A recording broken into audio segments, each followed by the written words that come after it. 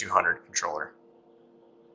So first, you're going to want to change the security level to the highest on the DX200, that's safety mode.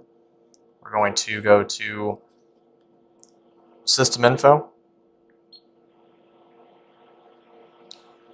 then Security. Then you're going to want to hit Select, then hit the down arrow,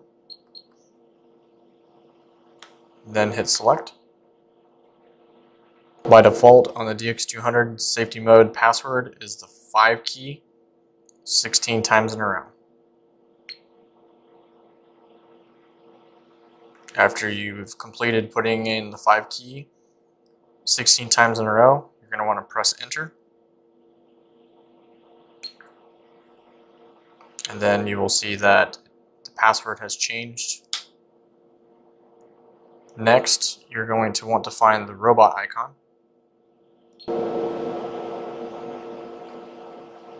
Then go to Home Position icon.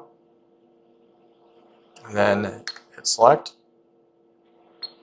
So in this case, on our robot, the B axis does not have any absolute data.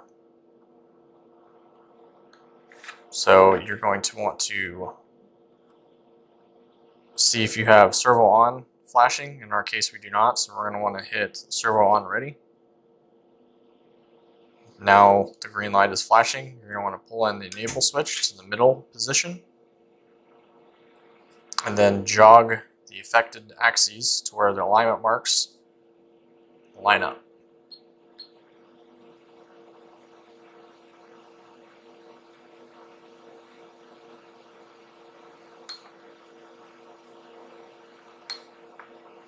Once you have completed lining up the marks on the robot, you're going to want to be in the middle where the circles are at, where that affected axis is actually highlighted. And then hit Select. Then you'll have this pop-up that says Create Home Position. In this case, you're going to say yes.